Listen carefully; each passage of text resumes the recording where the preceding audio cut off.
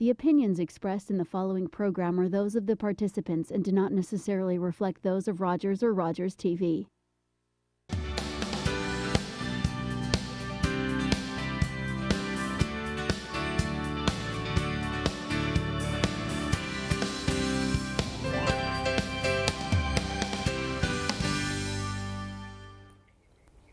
Welcome to Health Matters. I'm your host, Dr. Lana Marconi.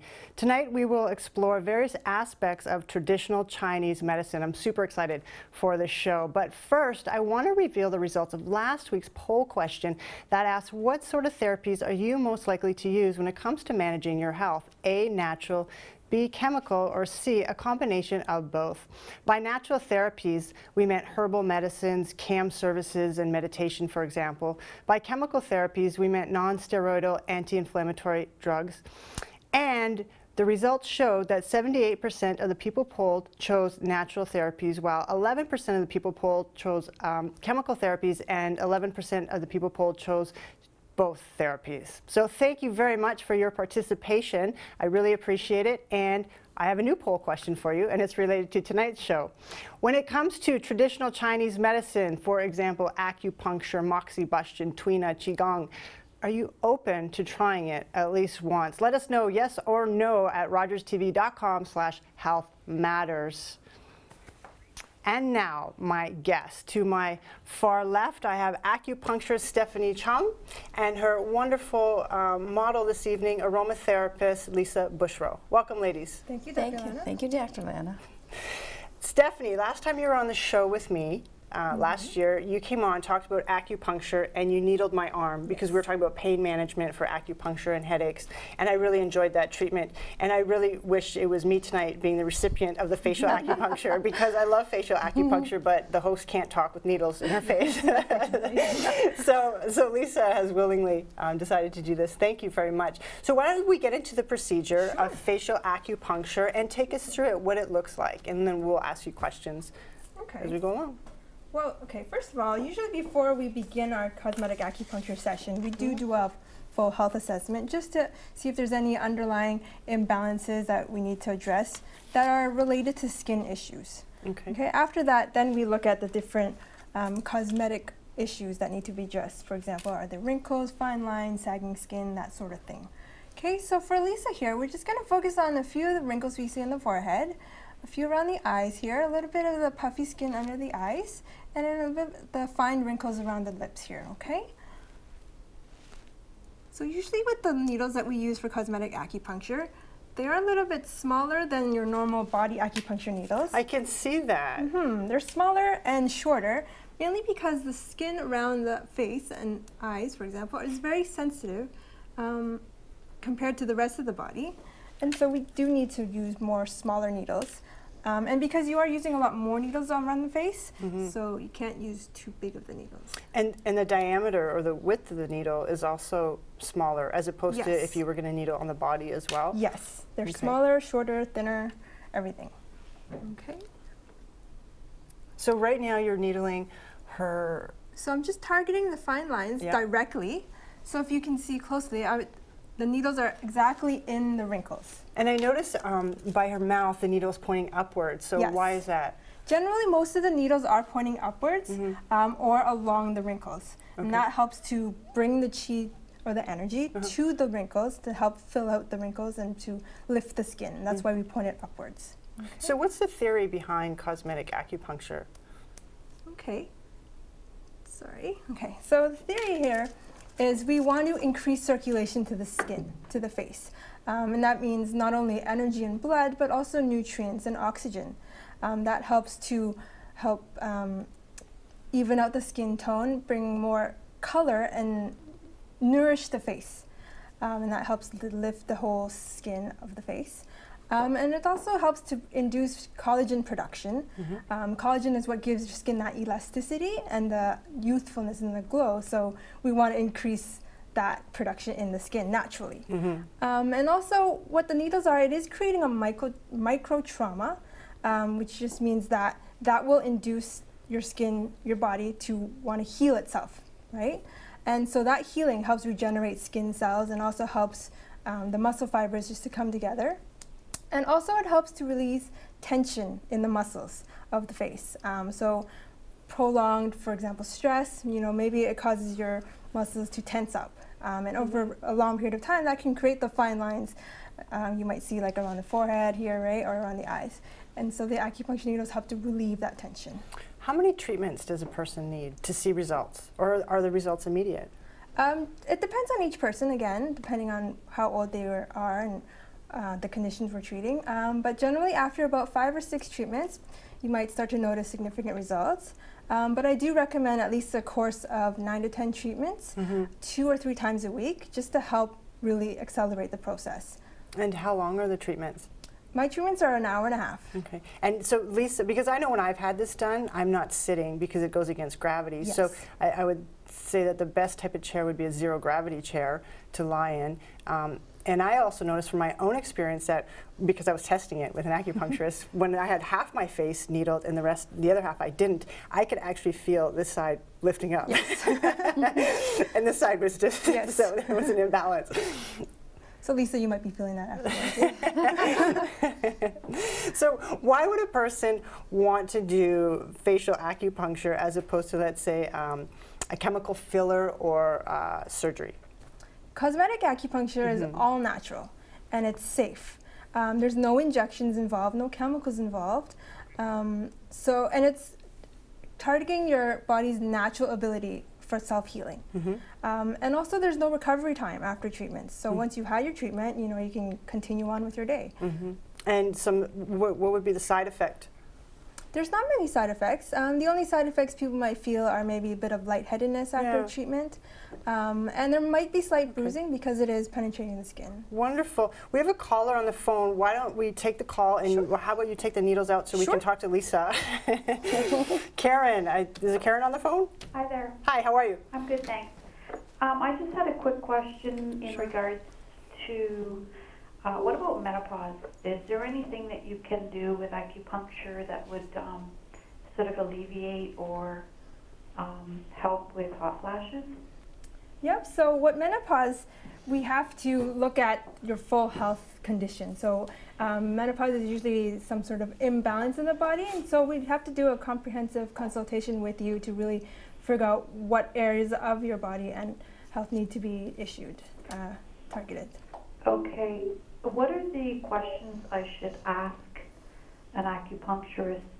Because, we know there's fraud out there too, right? And I'm not familiar with this very much, like it's new to me. So what would I ask? What would I look for in terms of making sure that I don't get with someone who doesn't know what they're doing? Actually, can I answer that? Yes. Acupuncture is actually becoming regulated as a health professional, so all acupuncturists now have to be licensed, and we're going to actually address that issue coming up later on in the show. So stay tuned for that answer. Thank you very much. Thank you. You're welcome.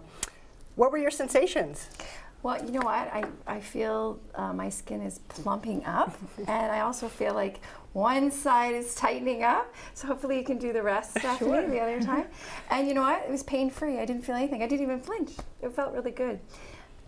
It was excellent. And okay, so you have your own spa. Yes, I where do. you do facials. Absolutely. So what would a person do naturally to prep their skin before cosmetic acupuncture and then after the acupuncture? Prior to getting an acupuncture treatment, it's very important to have clean skin.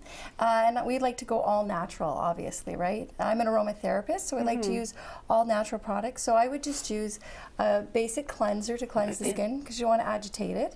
And then also just a witch hazel. Witch hazel is excellent, and it's just a basic topical, and it's as natural as you can get, and you can find it in any drugstore. And you just use your cotton pad and apply that to the skin, and then go visit your traditional Chinese medicine acupuncturist, and she will apply the needles. Nice. I love acupuncture. I can't say enough about it. I was watching a BBC documentary, just came out, The Science of Acupuncture, and one of the things I love about acupuncture is the diverse applications of it in terms of treatment. This lady, she was a patient, and she was getting open heart surgery. So instead of going for the general anesthesia, she went for the acupuncture. So they were needling, her yin meridians and other meridians, and they attached it to electricity, so it was electrical acupuncture. Fantastic. Within minutes, she went numb. She could hear the surgery, hear hear everything, like the bones being, you know, manipulated and everything, but she couldn't feel anything for 2 hours, and they even stopped her heart. Afterwards, when she explained it, she said, yeah, didn't feel anything. And when she went to go pay, because they showed her with her wad of money going to go pay like days later, it was 1/3 the price of general anesthesia. So it was a great, great documentary on BBC, The Science of Acupuncture. There's so many diverse applications of it. But just getting back to the facial part, from a TCM perspective, what can people do to maintain a healthy appearance? Because it takes two to tango, you know? Well, that really depends on your lifestyle habits at home. And we really stress in TCM eating to your body type, right? So when you consult with your traditional Chinese medicine practitioner, they will explain to you and discuss with you what's your body type and what should you be avoiding in terms of eating, or what you should include maybe. So for example, if you're more of a heat type person, they might tell you to focus a little bit more on cooling foods, just to balance that heat and cold temperature in your body. So that's one of the things that it's... And colors of food are important too, yeah, right? so a in variety of acupuncture? colors, so like green, red, blues, white, the whole spectrum of colors is kind of brings the balance of everything in terms of all the organs, but also energies. Sure. And how about skin types? Because we have oily, we have dry, we have sensitive. Yes. So is this applicable to anybody in any age? Yeah, cosmetic acupuncture is great for any skin types. And that's the great thing about Chinese medicine acupuncture, is because it works with your body type.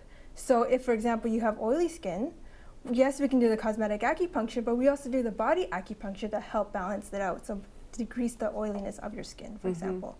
And for cosmetic acupuncture, I recommend, you know, even anyone from their 30s and on, they can start cosmetic acupuncture. And I know on the face too, in acupuncture and Chinese medicine, the face is a microcosm, right, of the body. So when you're actually well, maybe you can explain this part. When you're needling, you're also affecting the organs. Yes. So if someone has, let's say, acne, you know, I mean, how does that play out? Yeah. So the points on this areas on the skin, on the face, they represent different organs. So for example, the tip of the nose often reflects the spleen. And the cheeks represent the liver. So depending on where, let's say you have redness on the cheeks, it could indicate maybe a liver issue. And then if we needle that area, we can also be treating your liver issue. Nice. And you've been doing this for a long time, haven't you? Yes, I love it. I love the acupuncture. It gives you a nice glow, doesn't it? It makes you feel good. It's like having a facelift like without surgery, right? Yeah, and I'm sure you teach people to do like a face massage after, so that people can touch their own acupuncture points to stimulate the collagen. Yes, for sure. Nice. Thank you, ladies, so much. You're going to stick around with me, and we're going to talk about Chinese herbs. Thank you, Lisa. Thank you We'll so be back much. more on TCM on Health Matters. Thank you.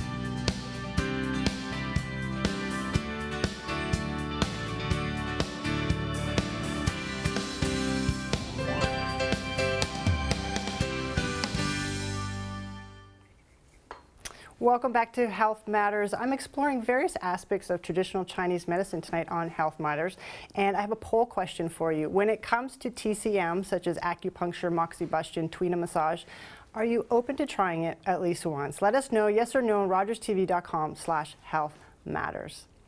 And now, my next guest. Well, hi Steph, you're back. With me now is Lee Suhake. Lee, you were on the show last year with me. You are a registered massage therapist. That's right. But you also practice acupuncture. That's right. And you two are both colleagues. Right. Okay, so you're going to explain Chinese herbs. That's right. So today I brought in an array of herbs. So I'm going to talk about a few of the herbs. And what we wanted to discuss is herbs that we can actually utilize to steep teas with. And I've also brought a sample with us today that we'll get to taste a little bit later.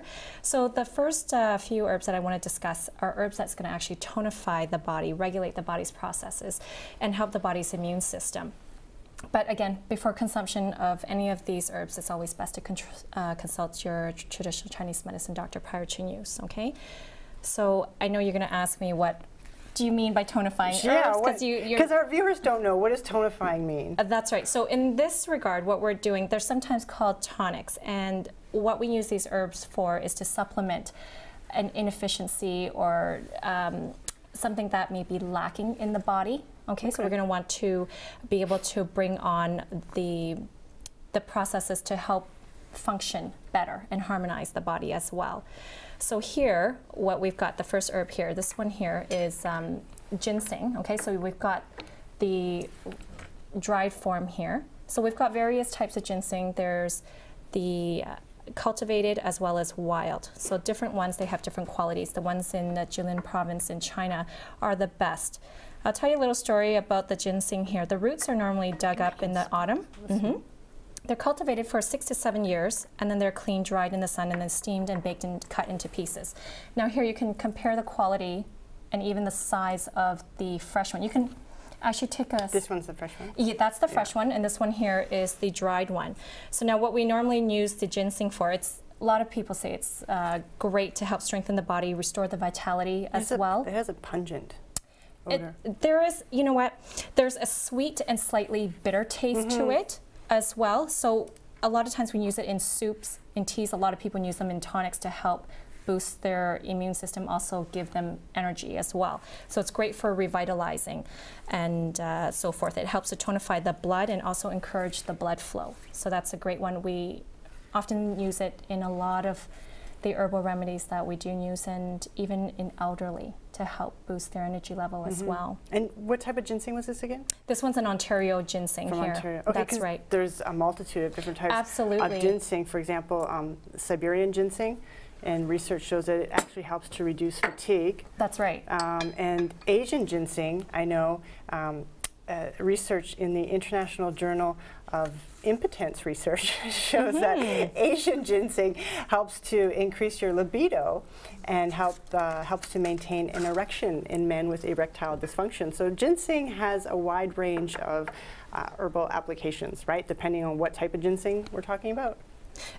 Yeah, that's very interesting, but definitely lots of different uses for all of the different herbs and the different quality of the ginseng as well. So here we're just speaking of the one type. So definitely all of what you have mentioned is definitely enabled and helped by that particular herb as well. So the next one here I've got, okay, this one is shanyao. It's a Chinese wild yam, commonly known as the snake gourd. Latin name is Dioscorea. As you can feel, I'll let you take a look at that one. Very chalky in terms of the nature of it. Not very much aroma to that particular one. It's, again, it's to help tonify the energy within the body, what we call is the qi. Do you eat this raw? You wouldn't want to eat that one raw. I brought you a fresh one of what it actually looks like when you want to look for it in the supermarket. I right. mean, I love to smell food. So this one has not been, it hasn't, yeah, absolutely. It hasn't been processed. It's still got the skin on it. It's got these little hairy little bits on the skin as well. I love this particular herb itself. It's used as a food grade. I steam it and I eat it. It's great to help tonify the stomach, the spleen. If you got issues with digestion, it doesn't block or obstruct it either. So it's an excellent overall neutral harmonizing herb to use. So far these two herbs people can get at the grocery store? Yes. Is there any disclaimer with that?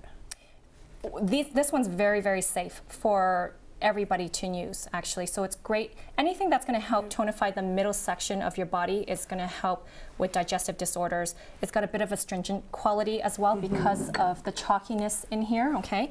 So again, people with vaginal discharge as well, if you're experiencing any of that, taking this even on a weekly basis will actually help decrease the effects of that as well. I also want to mention it does help moisten the skin as well. So you guys were talking about the segment before. Absolutely. So that's why we use it, and that's why we love it. So the last one I'm going to talk about here, this one is the Chinese red date. Okay. So very different from the fresh version. I wasn't able to get my hands on a fresh date, but they come in different colors. As you know, there's the red one as well as the black one. This one is very good. It's nice and sweet. Okay, again, it tonifies the energy as well as the blood. it helps to generate the fluids within the body. So I've actually cut up a sliver there for you. So we can, yeah, I actually would love for you to taste one. It's quite sweet, nourishing as well. So I can eat this. It's Stephanie's favorite, actually. Is it? It is. Dates. She absolutely loves dates. So you can actually smell that, and it's got almost a hint of a medicinal, very sweet, it does when I smell sweet aroma as well. Yeah. Yeah, you can go ahead and taste that. I read somewhere that these red dates are called the king of nuts.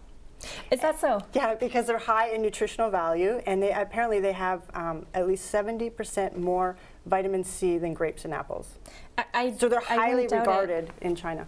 I wouldn't doubt that. It's great to help harmonize the harsh properties of the other herbs that we often utilize. Some of the herbs may be very bitter that we use, so therefore this one is a good conjunction additive to that as well. It helps to restore the body's balance and the harmony as well, and the protective qi. So it's a great one to use. Nice, fantastic. What else do we have? Well, here we have rosebuds. Rosebuds is great to use as just a normal tea. You can just throw a few in a pot and just let it steep for a few minutes and drink it as a tea. It's great for regulating qi and blood in your body. And it's usually used for disorders where you might have a stagnation. Stagnation meaning like something's just not moving as smoothly as it should be. Either blood stagnation or qi stagnation. And for example, if women with a lot of premenstrual pain, they can drink rosebud tea and just help relieve some of that pain during the menstruation. And also, it helps to harmonize the liver and the spleen and the stomach. So as just an everyday health drink, just to keep your organs in balance and your energies in balance, that's a great herb to try. Okay, and then the next one we have, these two that I'm going to mention next are for nourishing the blood. And when we say nourishing the blood, we're really talking about nourishing and supporting the organs that are involved with producing blood. So in Chinese medicine, that's the liver, the spleen, and the heart. And this one is goji berries. This one is commonly found in a lot of Asian supermarkets now. And it's great for the liver and the kidneys. And it helps to nourish the blood also. And helps. Can I see that? Yes. I love goji berries. And this one helps to sharpen vision, actually. So for people who experience maybe blurry vision, or any liver and kidney disorders such as vertigo, lumbago, soreness of the knees, that sort of thing, they can incorporate goji berries into their diets. One of the things that I love about goji berries is that they're so high in antioxidants. Yes. There's something called the ORAC test that was created by the U.S. Department of Agriculture, and I believe in conjunction with Tufts University. And what they did is they measured the antioxidant potential from vegetables to fruits to essential oils. And goji berry is the highest in terms of fruits and vegetables. Its antioxidant power of 18,500 when compared to blueberries is 2,200, and vegetables is lower. Whereas essential oils like your rose, if that was an oil, that'd be in the millions. So, and antioxidants are so great for the body because they help to destroy the free radicals, which help us to, free radicals are responsible for faster aging, cellular damage. So this is a great anti-aging, going back to our beauty segment, a great anti-aging product to eat. So would you recommend people eat goji berries, you know, every day? Yeah, it's pretty safe to eat every day. Just, you know, grab a handful or maybe throw some in your tea and let it steep and just drink it with your tea. Yeah, absolutely, to help enhance your immune system. And for people who, you know, have addictions like smoking, who are always destroying their free radicals, I mean, this is a great, great product. You know, first you should quit smoking, but if you don't, at least try to enhance your immune system somehow. Yes. Right. For sure. Yeah. Thanks, Stephanie. What else do you have? Yeah, so this one we have is called the longan fruit. And this is a dried version. There is also the fresh versions that you can find in the Asian supermarkets when it's in season. This is a sweet, slightly warm herb. Sweet. Yeah, it is sweet. You can actually taste one. Yes, you can eat one. It's actually quite yummy. Is it? It helps to nourish the blood, but also to help nourish the heart and the spleen. So for any conditions that are related to those organs, for example, insomnia, forgetfulness, dizziness, that's a great herb to add into your diet as well. Is this the cousin to the lychee? It's similar. Yeah. Yes. This is like the poor brother, they call it. Just because of the way it looks. But with many, many health benefits. Yes, absolutely, absolutely.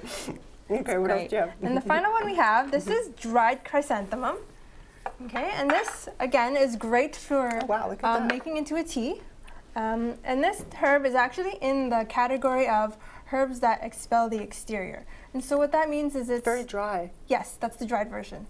And what that means is that this herb helps to relieve acute symptoms of the common cold, especially when it's more heat symptoms. So for example, sore throat, dryness, fever, or redness of the eyes. That's a great herb to incorporate during that time when you're suffering from those conditions. So this one actually, combined with goji berries, are often commonly eaten together as a tea. Ah. Yeah, and it's great for vision. So, you know, something like me. And yeah, so Lee has actually prepared for us a tea where she used goji berries, red dates, chrysanthemum, and the longan fruit. Well, how about we have a toast? And I feel like I'm at a potluck here, a Chinese potluck, and I should have brought some fortune cookies. I was going to, but next time. Anyways, cheers. Thank you so much. Cheers. Thank you so much for coming on the show today and educating us. You're going to stay with me. We're going to say goodbye to you, and we'll be back more on TCM on Health Matters. Cheers.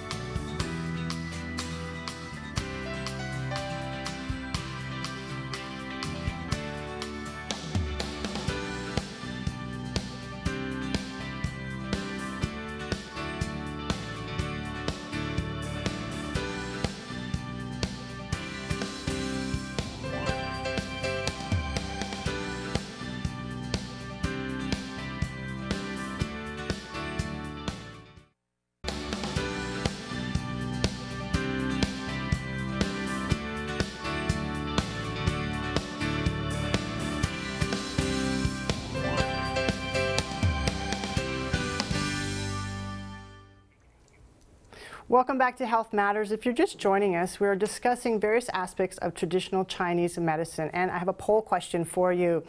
When it comes to TCM, such as acupuncture, moxibustion, tuina, qigong, are you open to trying it at least once? Let us know, yes or no, rogerstv.com/healthmatters. And now, my guests. Lee, welcome back from the last segment. And we're joined by a doctor of traditional Chinese medicine, Zoran Jelicic. Welcome. Thank you. Zoran, you were also on the show with me last year. We talked about energetic disturbances and alignment, and you gave us a lot of ideas about Chinese medicine, so thank you for that. So we're having you back. My pleasure. I want to open up this discussion with politics for a minute and actually go to China for a minute. Back in, I think it was like 1911 to 1949, there was something called the nationalist period, where TCM was actually banned in China. Yes. After 1949, the Communist Revolution happened, and the government promoted TCM again. So the history of China has been up and down in terms of its relationship with the healing arts. In Canada now, something special is happening with TCM, and I believe it's happening in April. So can you comment on what we're doing here in Canada with traditional Chinese medicine? Of course. The Traditional Chinese Medicine Act was passed and enacted in 2006, and they also enacted a College of Traditional Chinese Medicine. Actually, the full name is College of Traditional Chinese Medicine Practitioners and Acupuncturists of Ontario. Well, this April 1st, that college comes in full force, and traditional Chinese medicine acupuncture will be fully regulated in the province of Ontario. So it's very exciting for profession and for also population of Ontario, because now they're going to have access to health professionals who are using acupuncture and Chinese medicine modalities. Wonderful. And I bring up this struggle that TCM has had because, I mean, it goes back to at least 5,000 years ago, and TCM has struggled and struggled and struggled, but it has always prevailed, and its light has shined through because there's something special about TCM, right? Yes. Yeah, so okay, you're here to talk about a number of things, so let's start with tuina. Tuina, or Chinese manual medicine, is one of the modalities that makes up traditional Chinese medicine as a medical system. Tuina itself is manual therapy where we use hands to treat muscles, joints, skin, bones. And he has several submodalities: medical acupressure, Chinese medical massage, joint and bone manipulation therapy, and internal organ manipulation therapy. Okay. Explain, I guess, what I'm wanting to hear is the theory behind it. And how it's different from a regular massage, because you guys do things differently. I mean, you view the body as multidimensional. I mean, you have internal channels, superficial channels. Absolutely. So Tuina is not only mechanical, where we mechanically manipulate soft tissue, muscles, joints. He also looks at the flow of the blood and qi. He has a very defined traditional Chinese medicine diagnosis. He uses special herbal topicals, of which some we have here. So what is that? This is a special medicinal oil. It has several herbs in it. He has a myrrh, frankincense. All those herbs are anti-inflammatory, pain-relieving, and they increase circulation, which is very important. So with that, they regulate tissue, muscles, joints, and other structures. And so the Tuina massage also helps to move the energy. It definitely does. It moves what we call qi, or omnipotent energy. So in addition of mechanically manipulating a soft tissue and the joints, it actually moves energy within the blood to augment the health, to treat the conditions. So after all, the Chinese medicine is energetic medicine. It is. I found something interesting. In China, archaeologists studying inscriptions found on bones and tortoise shells used for divination purposes, because divination was huge in the Chinese culture, found reference to massage treatment for illness dating back to the Shang Dynasty, 1600 BC. So one of the questions went like this. This was, carved on a tortoise shell way back when, thousands of years ago. Can a noble man's abdominal pain be successfully treated with massage? Absolutely. What other indications are there? Well, most of the treatment that people know and massage treats is musculoskeletal. It can also treat internal organ problems such as digestive issues, gynecological problems, circulatory problems, as well as respiratory problems. Okay. And you have a host of hand techniques called, is it Shoufa? Shoufa is a Chinese name for hand techniques that we use in Tuina. They used usually on upper and lower body. They resemble therapeutic massage that we have here in Canada, but they go beyond that. They use combination of acupressure, joint movement, and soft tissue manipulation. Wonderful. We have a phone call. Adriana? Hi. Hi. What's Hello. your question? Does Chinese massage work good for kids? That's a great question. Absolutely. One of the most famous branches of Tuina is pediatric massage. In Chinese, it's called shaoer, which means a small person massage. It's actually something that children prefer in treatment. They don't like needles and herbs, but they love being touched and massaged. Nice. Okay, why don't you show us some Shoufa Absolutely. techniques? It's my pleasure. So, for example, when we're treating conditions like golf elbow or tennis elbow, in a regular massage, we would usually just massage the local area where it is around the elbow. In Tuina, in addition of compressing the area, we would move the joint, stimulating the circulation around, gently extending and compressing the area all the way. When we're treating actually the joints, we would relax the joint while we use a harmonic technique that opens the joint itself. So in the case, for example, of carpal tunnel, very much condition that office workers are plagued by, we would use this harmonic technique to open it. We would also follow this by one of these lotion and Chinese medical ointments before and after. So there's a medicinal action working on the muscles in addition of using Chinese Tuina techniques, such as this one. This one is called Ro Fa, which means the rolling. And it's not present in the Western massage. How does that feel, Lee? Oh, that's very relaxing. Thank you, Lee. Very relaxing. So these are some of the techniques that Tuina uses combined to treat soft tissue, bones, and the joints at the same time. And some of the techniques are yin in nature and yang in nature. So some are reducing and some are stimulating? Absolutely. Some of the techniques Can work. you demonstrate either Yes, the yin techniques are usually very gentle, very slow, and involve sometimes holding the position for a while, gently repositioning the ligaments, fascia, and flow of the qi and blood. The more vigorous one would look like something, as I mentioned it, like a rofa, cupping and shaking of the joint. So what they do, they stimulate the blood flow much faster, increasing the local and systemic circulation and reducing the pain. One of the techniques that I love when I have Tweena done on me is when they clap like that and then they start knocking. Yeah. Can you show that Absolutely. so viewers can see? So that technique creates the vacuum between the palms, and it's used to gently but firmly work over the larger area. And it really wakes you up. It does. Yet, despite the look, it doesn't hurt at all. No, it doesn't. It's quite sedating, actually. What I love about Tweena, what I often use is to assess the treatment protocol prior to treating the patient on the table. So if I could just demonstrate on Zoran's back, along the entire spinal column, there's the different segments of the vertebra. And in between each of the particular segments, it relates and reflects to a specific organ within the body. So as I'm going along on Zoran's back and the spine in between, there's going to be specific areas that will be tender for him. Now, when we're going in and we're massaging just circular motions, and any particular area that Zoran will say, oh, that's a little tender to me, you know, what do you think is going on there? So with particular points, it could be in regards to the blood, it could be regards to the heart, it could be regards to the liver. So if any area we run along from the base of the neck all the way down to the tailbone there, I would just get you to turn back around.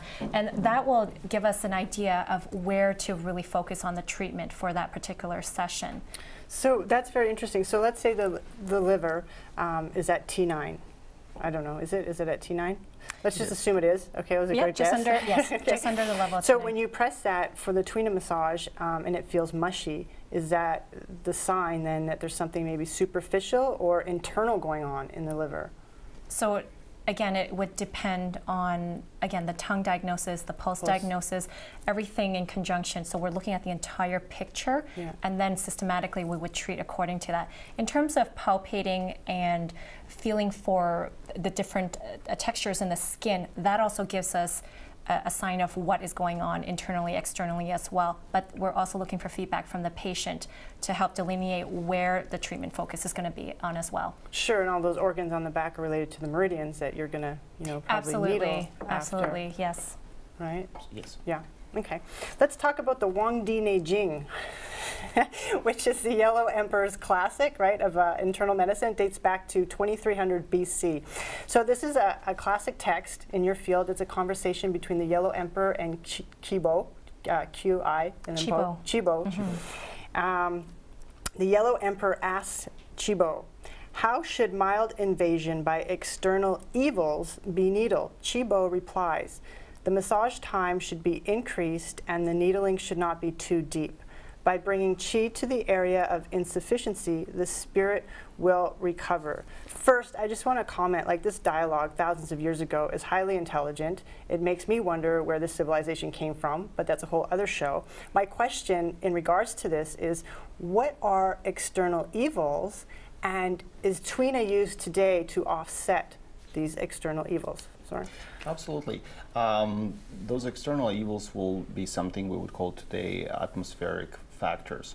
So Chinese are very particular. They name them as wind, heat, cold, dryness.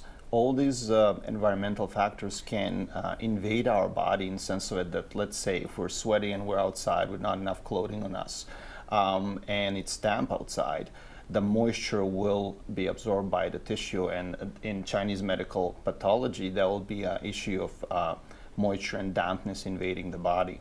So therefore the treatment would be adjusted to be longer to promote the sweating and bring the moisture out, and therefore deal with the pathogen. Nice. Quickly, what do you like best about Tweena, both of you? Well, it's gentle. It adapts to the patient. It's very personalized form of treatment, and people appreciate that. Yeah, it's a very relaxing technique, and you can feel the difference before and after the session, after the tuina, and they can often tell you, I feel much better. After that. And people notice there's a difference between tuina and a regular massage? Absolutely. The techniques are very different. Yes. Yeah. Yes, it's more versatile. It deals with more modalities. We'll be back more on TCM on Health Matters.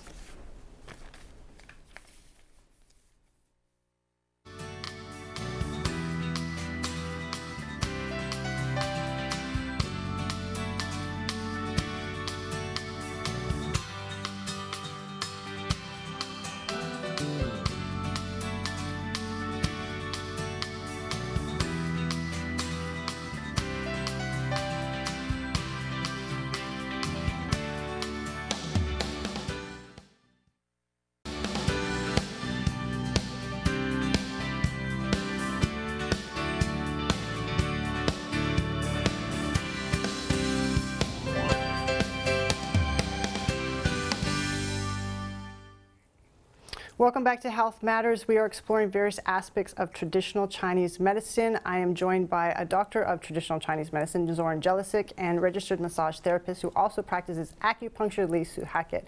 Welcome back.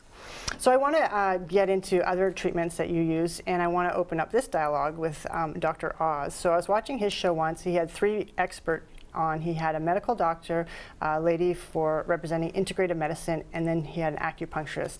He had a woman come up from the audience, say she had lower back pain in her lumbar area from working out. So he asked the conventional doctor, what would you do? And he said, well, as an MD, I would do a differential diagnosis, see if it, something was wrong with the muscle with the muscles, or maybe there's something wrong with the nerves. I would send her for an MRI, and then maybe, physiotherapy, anti-inflammatory, and then surgery. And Dr. Oz was like, okay, so let's go to the integrative lady. What would you do? Well, we would do differential diagnosis. Then I'd probably send her for chiropractor and give her some botanicals such as valerian to relax the muscles. Then he turned to the acupuncturist and said, what would you do? And he said, well, I would do moxibustion. So Dr. Oz said, well, what is that? So they grabbed a table, the lady lied down on her stomach, and the acupuncturist took a needle, started needling her back, and put these little herbs on top of the needle, and the flames would, the smoke would go into her body, and this is moxibustion. So different forms of treatment. So why don't you explain moxibustion? Absolutely.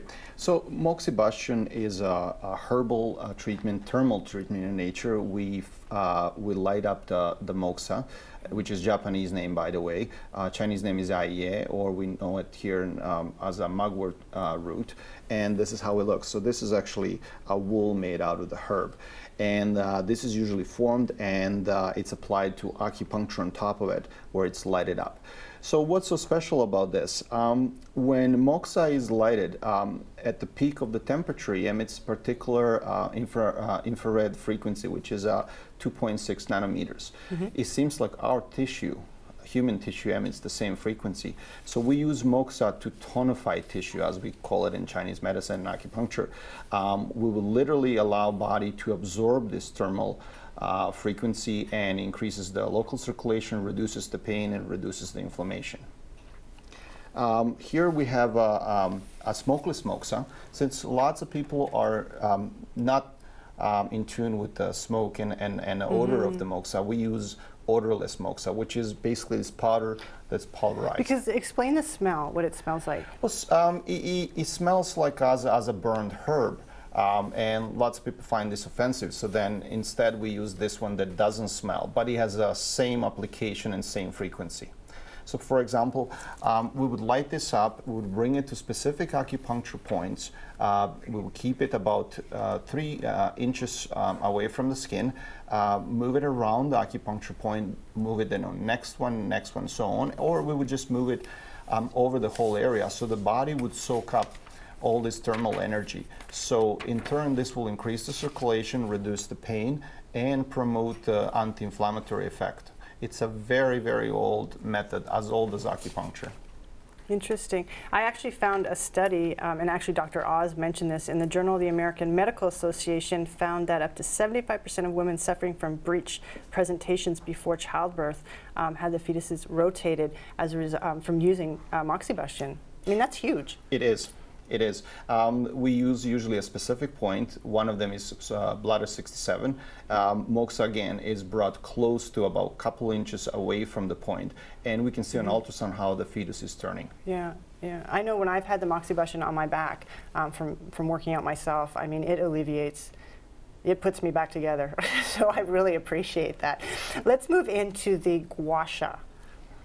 So gua sha is instrument-assisted friction or scraping type of a therapy. So basically what we do is we would apply some of the medicated lotion, which is herbal in nature, to soothe the skin, improve the circulation, and then we would proceed by actually frictioning the area of the meridian or the area that it's affected by the condition, and the movements are unidirectional, 6 to 8 inches, and once we get the redness or petechia or elevated part, we will move to the next area. Let's show the photo that we have of the redness on a person's back from the gua sha, from the scraping, so viewers at home can get an idea of what you're talking about with the redness. So there's the photo right now. And a study in pain medicine demonstrated that gua sha decreased pain for chronic neck pain sufferers. So there's all this research coming out. Absolutely. For TCM.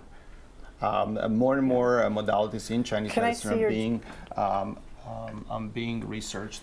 So how would I use it? Like, let's say I had a cold or a flu and I wanted to scrape my lung meridian.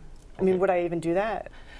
You could, as a self-care. You could also, so what would you do is you would find the lung meridian that starts from the shoulder and moves all the way to the big yes, and you would just down? Sequentially down 6 to 8 inches, of course. I'm going to take this home with me. Yeah, traditionally what we've done growing up in a Chinese home, it's anytime you come home with a cold or a flu, you're just feeling under the weather, my mom would take out either, we used to use quarters, not the most comfortable tool to use. Quarters, porcelain spoon, and you would go along the channels on the back. I'm just going to demonstrate on Zoom if I could just borrow this. So just along either side of the spine here, and we would just scrape along, again preparing it with the oils, the heat, and so forth. You would just scrape sequentially all the way down the spine, up until about halfway down towards the shoulder blade, just to help open up the entire channels of the bladder channel, because this is normally where we would feel a lot of the attack, we call like the wind attack, when you first catch a cold. Everything gets concentrated in the back of the neck, then the base of the skull going all the way down, and that's when we often present with the fevers, the chills, and so forth, and a lot of that, this will help expel it, so by the next day you would actually feel a lot better. And people can do this at home? Absolutely, but with caution. Okay. With caution. Okay, so the contraindications then, are there any? Absolutely. Contraindication would be open wounds, systemic infection, individual who's run down, decreased immune system, and any allergic reaction on the skin itself. So in those cases, we wouldn't use the pregnancy. I'm sure that goes with moxibustion too, absolutely. right? Lower back and abdominal stomach area. Unless you're turning the baby for the breech babies. Okay, what about cupping? Okay, so cupping is, again, another of the instrument-assisted suction cupping submodalities in Chinese medicine. So in this case, we're going to use a pressure cupping gun. In old times, we used to use fire cupping, and even today, it's a modern type of a treatment. This is for fire cupping? Yes. So what would you do with this? We're going to have that demonstrated in a second. I would like to demonstrate first this one. Sure. So we would prepare the area with the heating pad and some of these medicated oils, which would open the pores. It would bring the blood to the surface.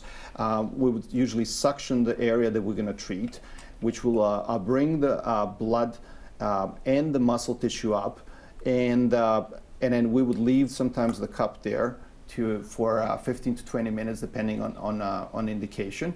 And this would be what we call a static cupping. It will be a number of cups moved over the back. And when time is right, we would just gently release this. which brings us to the rings and the bruising. Does she have a ring? I can't see. She has a little bit. And then depending on the color of the bruise, it would be used diagnostically to diagnose how much of stagnation we have in the blood and qi. Oh, for if the blood was purple versus bright Absolutely. red? And then we also have something called moving cupping that Lee's going to demonstrate on me in terms of the fire cupping. My favorite technique. Anytime you wake up, and sometimes I end up having to cup myself, and you often wake up with a stiff neck and you can't really turn, and it's difficult to drive and look over your blind spot. So I quickly go into the treatment room and I'll start using the fire cupping with the running cupping. So traditionally we would have a heating element, whether it's a candle and so forth, and this is soaked in 99% alcohol, and you would allow it to burn with the flame. Going to insert into the cup, and then quickly it's going to attach to the area that's already being prepped with oil and heat and so forth.